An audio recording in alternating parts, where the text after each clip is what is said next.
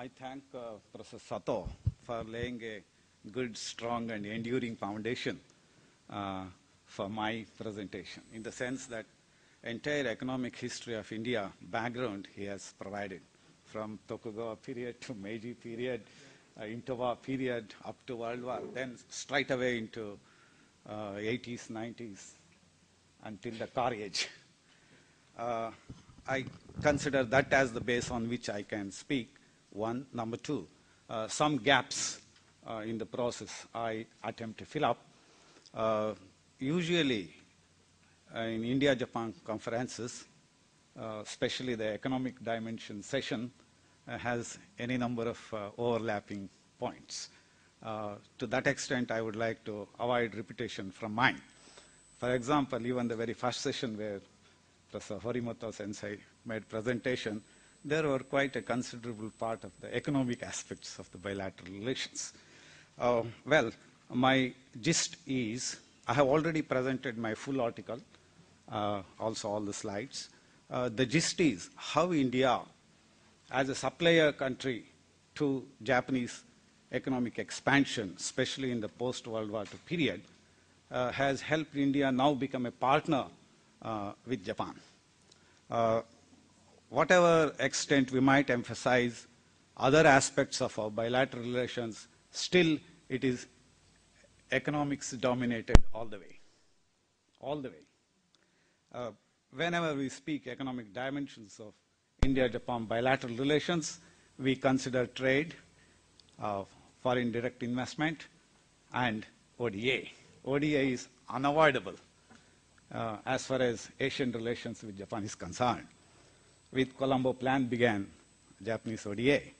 Of course, now, post-Olympics in Beijing, there was a lot of expectation that India would receive a lot of ODA, again from Japan, after even Indonesia. Till then, it was China and Indonesia which used to receive a lot of ODA.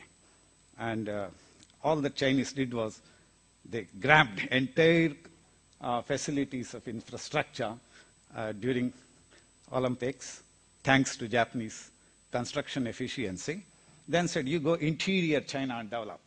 Japanese said, how do we get profit from developing infrastructure in interior Japan? That was not possible, so they exited. A beneficiary was India to quite an extent. Plus, in India, even ODA deployment has seen sectoral change. You know, earlier, it was only in the port outer expansion and iron ore extraction where Japanese investment went, and we were exporting in a big way only iron ore. That was during the Japanese reconstruction phase immediately after war. Then, you know, importing manufacturing from Japan, especially electrical, electronics now, and Japan since had transited to post-industrial society, that is from production of consumer goods to production of producer goods. So that's where India did benefit. So background I would totally try to avoid. As for mechanisms for bilateral relations, we had India-Japan Study Committee, housed in Planning Commission for a long time, till recently. Probably the last Deputy Chairman of Planning Commission presently, Montek Singh Ahluwalia, used to be the chairperson of India-Japan Study Committee. Previous to him was Dr. G. Timaya from Karnataka, who advised 7 chief ministers on economic matters. I used to be advisor to G. Timaya on India-Japan Study Committee. Since then, it is commerce that has played more important role with Japan. Therefore, we moved the committee to Minister of Commerce in India. And Montek Singh Ahluwalia is the last chairperson of that committee. That was one mechanism. Since last 6 years, we have Prime Minister level annual summits, alternately in Tokyo and New Delhi, which has been a regular feature now, and we would never miss either a Japanese minister coming to India or our Prime Minister visiting. Plus, we had 2+2, we have Raksha Mantri meetings. Coming to ODA, there are two main categories. One is the grant part, another is loan part. Loan dominates. Grant is very little. That loan which goes to help environmental sector has low interest rate, 1.5%, whereas the one that goes to other sectors has 1.8%. Though it is marginal, but considering the huge amount, it's quite considerable. Some of the educational sector assistance of ODA, I can quote Indira Gandhi Open University, New Delhi, probably 100 crore rupee worth of project, EMPC, Electronic Media Production Center. That is totally Japanese ODA funded. Subsequently, Yamuna cleaning, Ganga cleaning, all environment. I think in that sector there is still scope. However much you clean Indian river borders, still pollution you cannot avoid. So it will be an enduring thing to tie up with Japanese for this. Professor Sato mentioned DMIC, which is really the proud project that India is partnering with Japan, spanning across 6 states, from Delhi to Rajasthan, Madhya Pradesh, Gujarat, even Maharashtra. I think anytime you drive towards Jaipur, you cannot avoid seeing a new expressway being inaugurated almost every month once. DMIC is a huge project.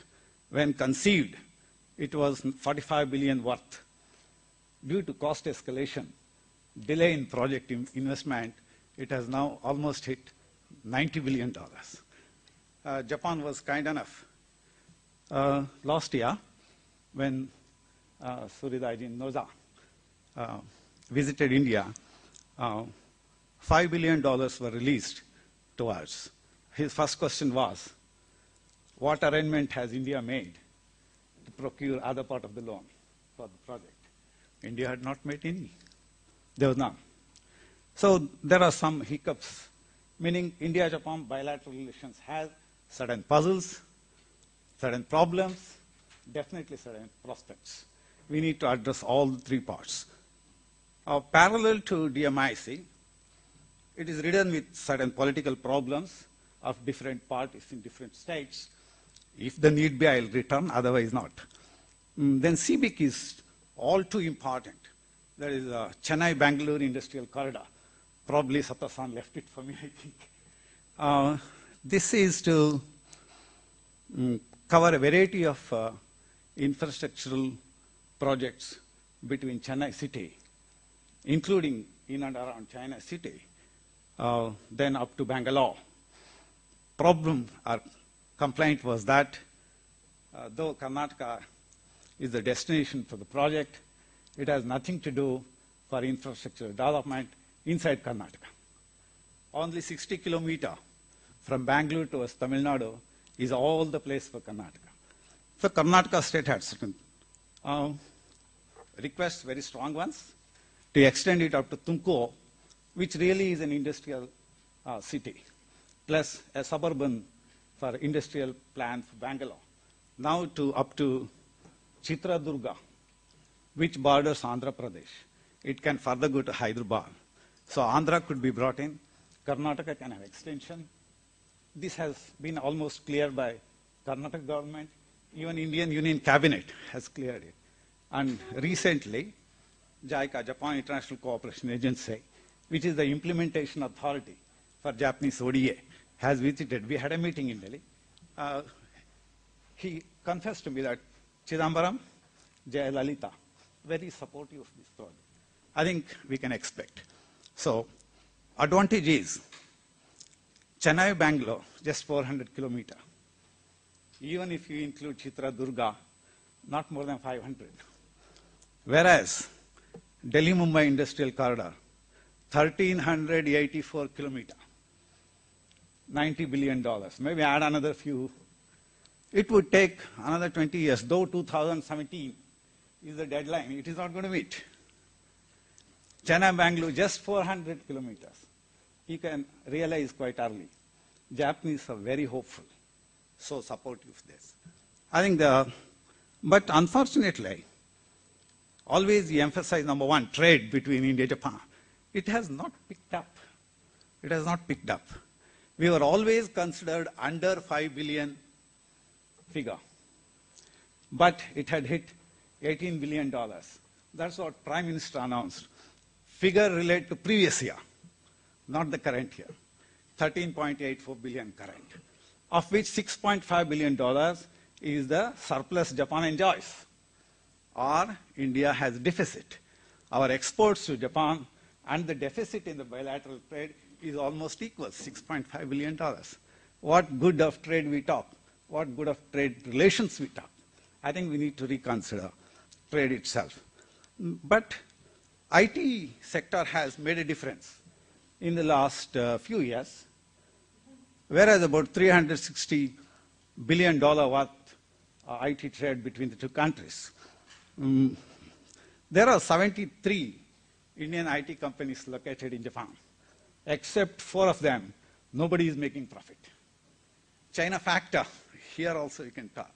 China offers 18 to 20% of discount to orders placed by Japanese companies for China in software. India is a bit expensive. But Chinese companies have no ISO certificates. Indian companies have. Due to economic recession in Japan, they looked for discounts in China. But gradually, we have chance they would return. Then Indian export items, petroleum products, iron ore, gems, jewelry. Post-Gujarat earthquake, gems, jewelry down. You know? And now Japanese graduating to electronics industry. So iron ore requirement down. Still Indian iron ore quality is not bad. But Japanese are refusing to increase even by $1 per ton the price. We hold meetings, no success. Then Indian, because of their trade surplus they enjoy, we have more products coming in. There are some scope in future, but we have to wait for that. Comprehensive Economic Partnership Agreement, CEPA, had been told, but 94% of tariff on both sides will have rather we remove tariffs on 94% of products. But it will take 10 years to actualize that. Post that 10 years, I think we have better chance for improving trade prospects. Then ODA.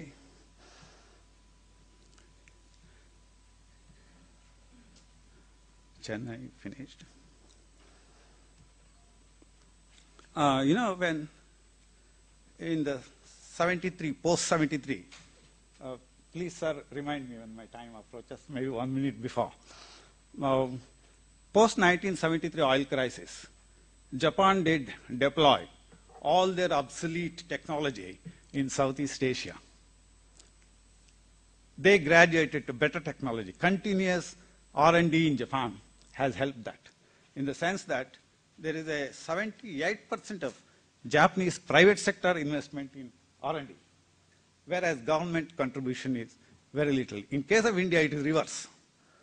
No? It's reverse in case of India. So all the newer technologies that are absorbed in Japanese industries help them. Yes, sir. 5 minutes, that's more than enough. What vertical production alliance system with the Japanese created in the Asia Pacific has helped region to develop. There is a greater extent of intra-regional trade in Southeast Asia, so that Japanese could always pump in their technology, invest their capital. And technology surplus, capital surplus, despite economic recession in the last 20 years, still is to Japanese advantage. That is what we are looking for. We are always the recipients of Japanese kindness. We have very little to return. Now, reviving Japanese economy is most important challenge. Abenomics is coming in, sending arrows.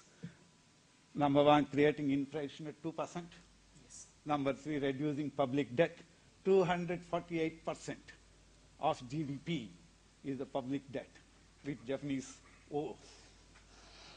Now, how to reduce that? It is one of the bad examples in the world, even amongst the OECD countries, to have such a high public debt. And third one is easy money policy. That is, lending to the extent even not possible, or even may not be necessary. So there is a total absence of domestic demand in Japan to create that, make money easily and hugely. I think success of Abenomics, this is term so, is necessary to help revive Japanese economy. Luckily, in both houses of the parliament, there's National Diet, LDP, the party which Abe belongs to, dominates, meaning they got majority. With their coalition partner, they have 2/3. So passing bills are possible. Having majority in both houses, there is no likely general election again, which is the common feature in Japanese politics. To change prime minister may be possible. To have a second election is not possible. So Abe might continue, given no dissents within. In such a case, Abenomics may succeed to some extent. That is his effort. Since he likes India, I think India-Japan relation during Abe period, nothing but to succeed. Thank you.